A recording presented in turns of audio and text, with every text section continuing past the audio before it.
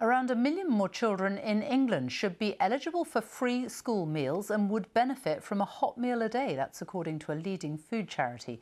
The Food Foundation says there's an urgent need to expand the criteria of who qualifies by raising the earnings threshold to £20,000 a year before benefits.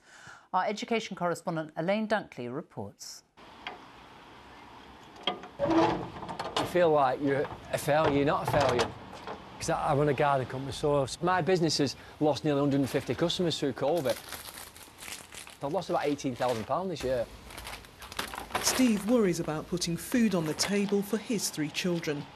He also worries about feeding dozens of families across Staley Bridge. He set up this food bank to help others.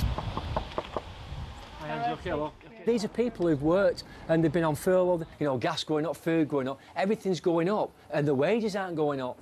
There's more working families come here than there is people not working. And that's what I thought I'd never see. I need to get them more food.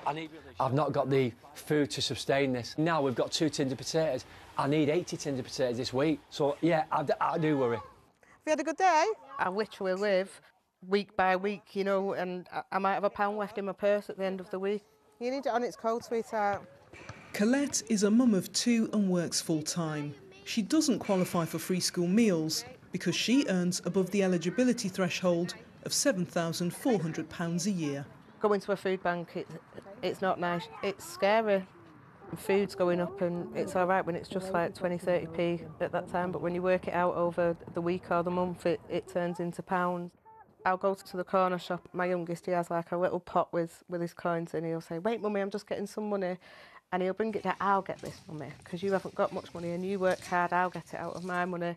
And it's so upsetting. Another day and Steve has more deliveries. It's going to Buxton Vale. I've got a food bank in there with Debbie, the head teacher. He's also set up food banks in 4 primaries, which mainly help the families who don't get free school meals but are running low on food. There's lots of families who don't have much, so we really want to help them. This head teacher wants the eligibility threshold expanded to include more children and says schools are struggling to provide a safety net to help working families.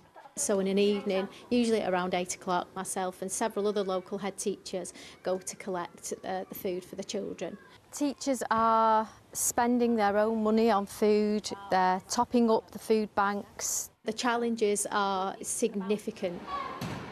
The government says it's expanded access to free school meals more than any other government in recent decades. And there are currently over 1.7 million pupils in England that receive a nutritious free school meal through the benefits-related criteria. But food charities are warning it doesn't go far enough to reach working families struggling to put food on the table. Elaine Dunkley, BBC News in Staley Bridge.